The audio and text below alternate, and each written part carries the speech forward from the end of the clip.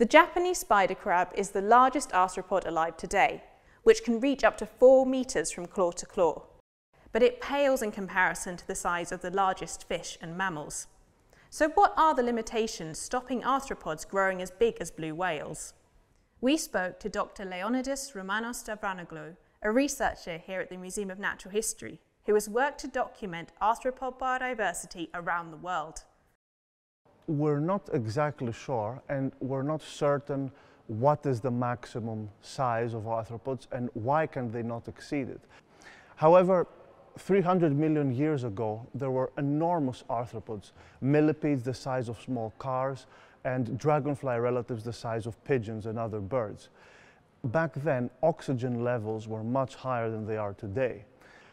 Because arthropods breathe in a completely different way than we do, it seems that the bigger they get on terrestrial habitats, the less able they are to absorb oxygen as efficiently.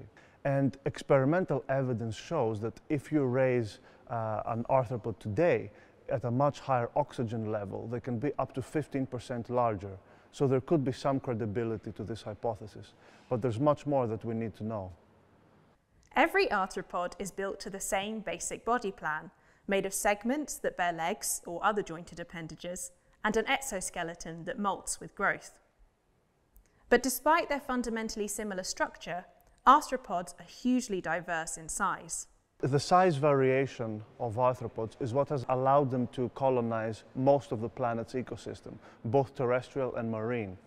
And this is because when you have such variation in small size, insects and other arthropods are able to fully exploit the breadth of available microhabitats in a much more substantial way that vertebrates do. So if you take a tree on a tropical rainforest, it can accommodate maybe a few dozens of vertebrates, such as monkeys and birds.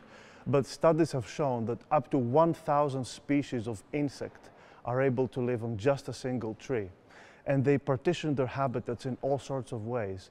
Some are predators, some bore through the wood, while others browse in the foliage.